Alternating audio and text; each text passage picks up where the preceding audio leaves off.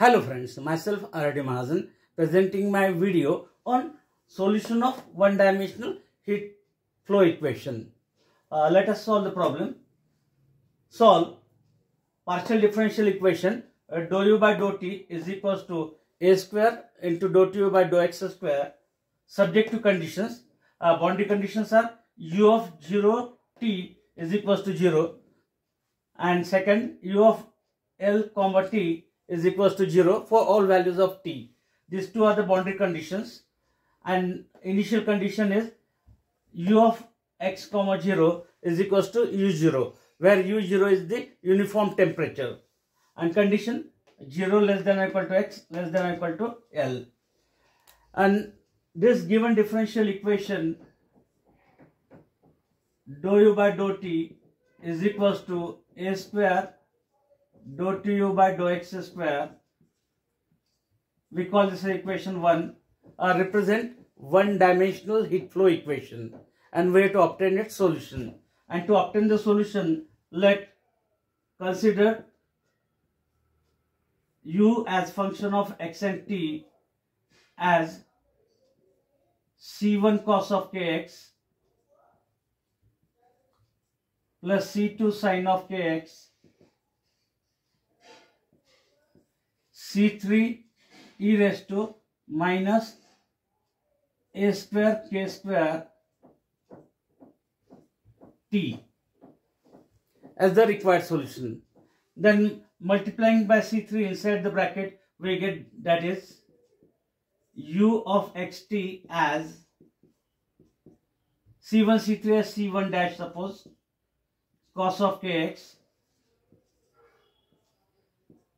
c2 c3 as another constant, c2 dash sin of kx multiplied by e raised to minus a square k square t, and we call this as equation 2. And then next part is we require to find the values of c1 dash and c2 dash, arbitrary constant values, for the arbitrary constant. We put x is equals to 0, this becomes cos 0 is 1, sin 0 is 0, therefore we have c1 dash into e raised to minus a square k square t, and that is equals to 0. A product of two terms is equals to 0, out of which this is not equals to 0, as t is not equals to 0 when x is 0. It implies second term must be 0, that is c1 dash must be 0.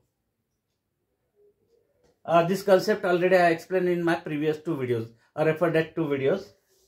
Then substituting this value in equation 2, put it in equation 2.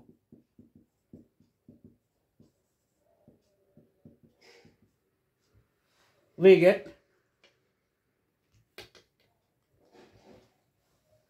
u as u equals to c1 dash 0, this term becomes 0.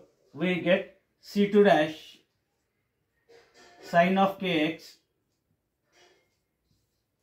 multiplied by e raised to minus a square k square t. We call this equation 3. Then using this second boundary condition in equation 3, using the boundary condition is when x is L,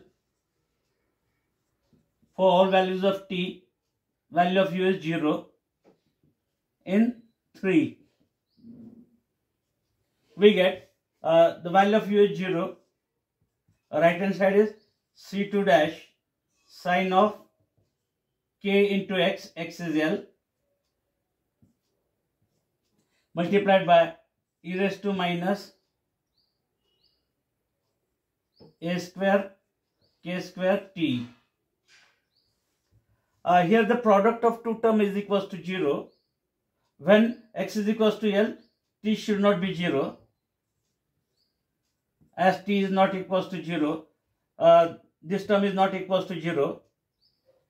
C2 dash we require to obtain, therefore it implies the remaining term, that is sin KL, must be 0. We get KL is equals to sin inverse of 0, and the value of sin inverse of 0, standard value, we know it, it has n pi, and therefore we get the value of K as n pi divided by L, with n is equals to 1, 2, 3 and so on, integer quantities. And therefore substituting this value in equation 3, equation 3 becomes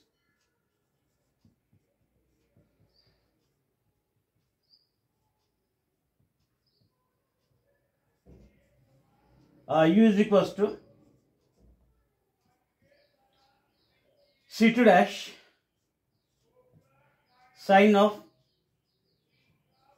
kx, the value of k is n pi by L into x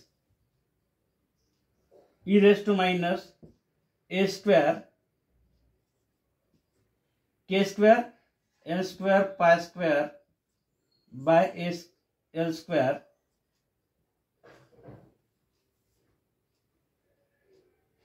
into t.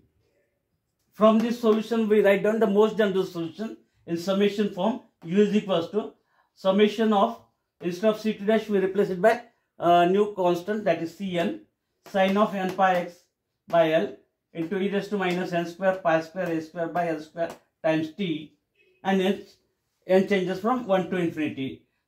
We call this equation 5th. Use that condition, u of x 0 is equals to u0 for 0 less than or equal to x less than or equals to L. In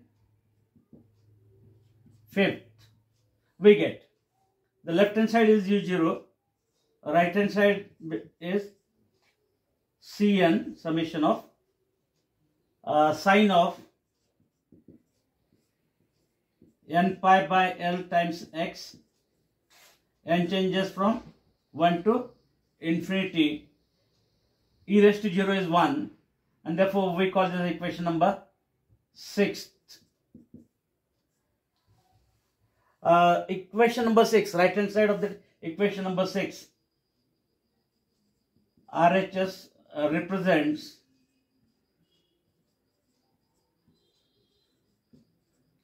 half range sine series.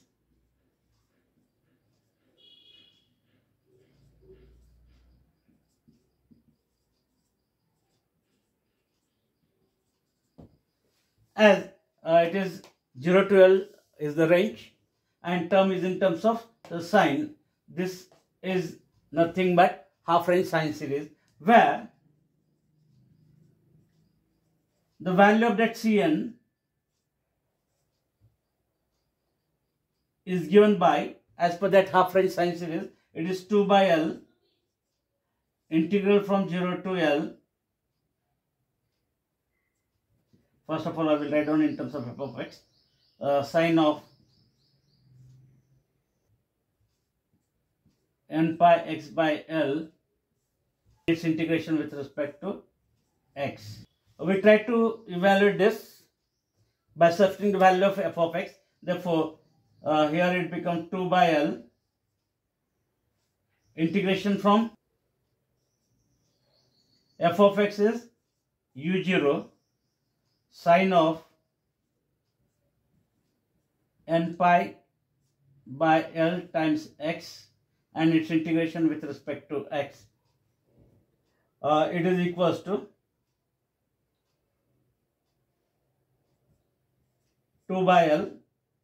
u0 is constant term with respect to x. We take outside the integration sign. Integration of sine is minus cos of n pi by L x divided by coefficient of x is n pi by L and limits from 0 to L. It is equals to L get cancelled. We get 2 by n 2u0 divided by n pi.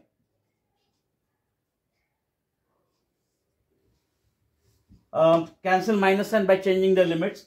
Cos 0 is 1 minus when x is L will get cancelled, we have cos of n pi, and the value of cos n pi is minus 1 raised to n, a standard value. Last step is we are getting the value of Cn as 2 times u0 divided by n pi, 1 minus 1 raised to n. Whenever we have such type of term, we have to find two separate values.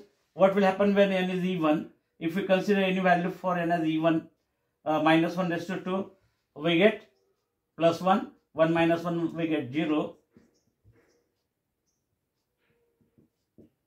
If n is even, and when n is odd, minus 1 raised to 1, suppose, minus 1 raised to 1 is minus 1, that minus and this minus, it becomes plus 1 plus 1, we get 2, 2 into 2, we have value as 4u0 divided by n pi if n is odd.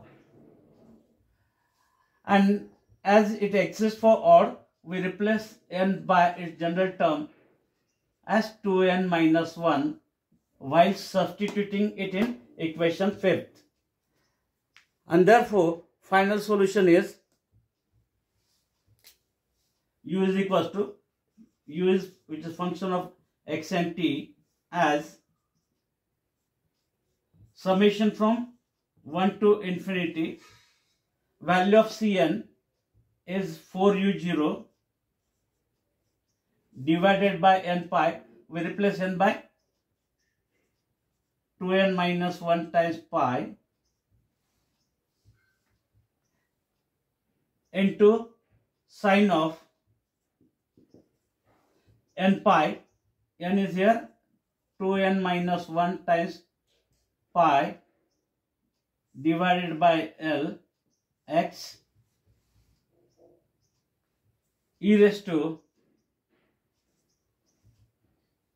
minus L square, n replaced by, therefore it is 2n minus 1 whole square pi square a square divided by L square times t